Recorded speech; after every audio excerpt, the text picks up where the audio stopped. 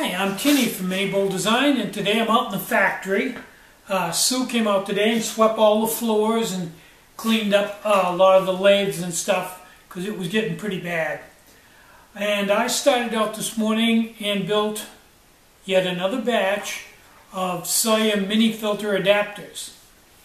I build, now for the past week I think I've built 10 every single day.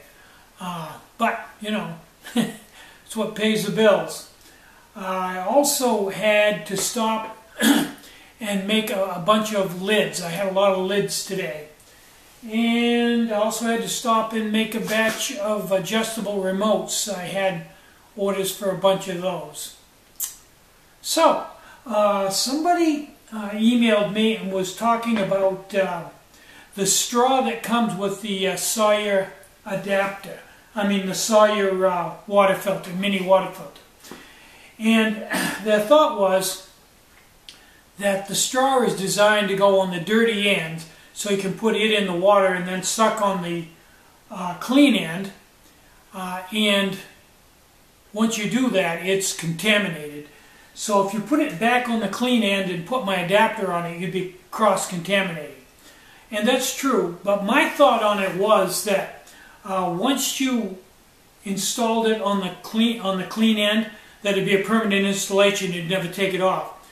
But I could see his point, and then you wouldn't have a straw if you wanted to go the other way around. But I found an easy fix for that. What I did was, and I took a piece of the straw and I cut off, this is like a 2.5 inch piece, but you actually only need to cut off a 1 inch piece off the end of your straw to install this Sawyer adapter. And that leaves you this piece to put on the dirty end to drink out of if you want to. Because this is way longer than it needs to be. Now I was going to try to get a bunch of these, but I think this is an easier fix. I'd go with about a 1 inch piece, and then you'd have like a 6 inch piece to put on the dirty end to drink out of if you wanted to. That's, you know, that's just because this will grate on the dirty end. So you could, boy, that does not come off easy. Once you put that on there, that's basically on there. I'm not even going to try to take it off. But if you wind that right on there, I'm not sure you'll be able to get it back off again. But anyway, that's what I did. I just cut a piece off the end of it to install the adapter. And then you're good to go. And if you want to take this adapter off, you've still got this one, the long one, to use as a drinking straw. So anyway, that takes care of that. Now, that answers that question.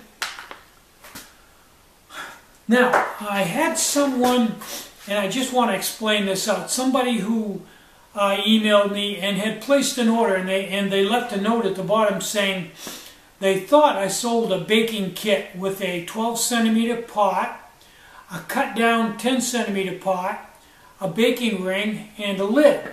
But they couldn't find it on the site. So what they wanted me to do was they wanted me to add that to the order, and if I didn't sell that item, they wanted me to gather up all the pieces and make one up and add it to the order, and then email them and tell them how much extra it would be, and then they'd make another off-site payment to me. Now my thought on that is, I can do all that. It's going to be extra work for me to go out and put all this stuff together and then email you and then make sure that you pay me before I ship it. Or, since you already know the items you need to make a baking kit, why not just go to my website, and when you made the original order that stuff too. And then it would be all paid for, and it would be in the order, and there would be a nice smooth flow, and I wouldn't have to take my time out to do an oddball custom off-site order and have to email you and wait for you to pay me and all that. That's what I prefer people do. If there's anything on the website you want, just order it. I don't like to have to pull stuff out of stock and put it in an order and then email you and tell you how much it is and all that. Okay, enough of that. It's kind of an overcast day, and it's 64 degrees and a little bit windy. Now 64 is not bad if it's sunny, because the sun hits you and warms you up. But it's an overcast day in 64 and a little windy. Kind of got a chill to it. So besides not having enough energy, it was cold, so I didn't ride the bike today. I probably should have, but I'm a little run down from all these orders. So I decided not to ride the Velomobile today. Probably should have, but I didn't. Now, the foreign order shipping, to give you some idea of the cost of shipping to foreign countries. I've kept track of the past week, and I'm spending, last week I spent about $300 to ship foreign orders, about $50 a day, $48 to $55 a day to ship to foreign countries. Now, I think you know that I pay the shipping. That comes right out of the bottom line.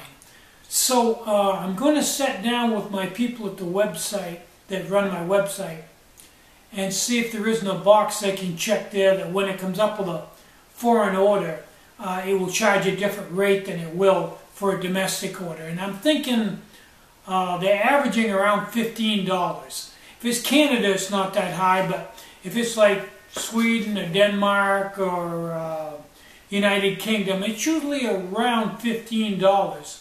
Seems to be lately $15, $16 for a foreign order. So we may have to go that way. I've got to stop in and talk to Andre and see if there's a way to make the website so that it will pick out a foreign order and charge a different rate. So heads up. Probably won't be right away, but sooner or later I'll get around to it. I think that's everything I wanted to talk about on this video. I'm Tinny from minibulldesign. Get out and hike. Take a friend. Enjoy the great outdoors. And more important than anything, try to have some fun today and try to have a really great day. Bye-bye.